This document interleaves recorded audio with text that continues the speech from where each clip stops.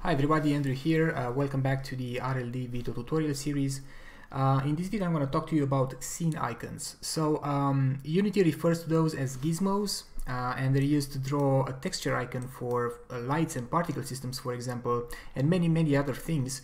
RLD supports these icons for lights and particle systems only, at least in the current version.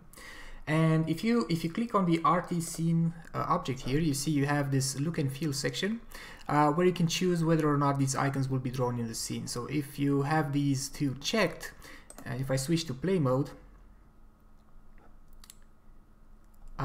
we get these icons rendered for each light and particle system object, right? And you can customize the icon alpha value.